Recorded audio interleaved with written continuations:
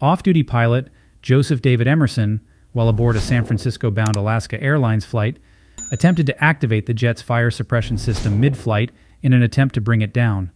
This act, which could have resulted in catastrophic consequences, has led to Emerson being charged with 83 counts of attempted murder. The incident occurred on Flight 2059, operated by Horizon Air, and was only averted thanks to the quick response of the flight crew, who managed to secure the aircraft and make an emergency diversion to Portland International Airport. Emerson is currently in custody, awaiting arraignment.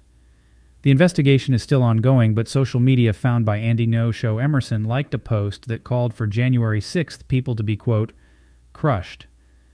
The Airline Pilots Association International praised the flight crew's swift response and highlighted the rigorous evaluation process that pilots undergo throughout their careers.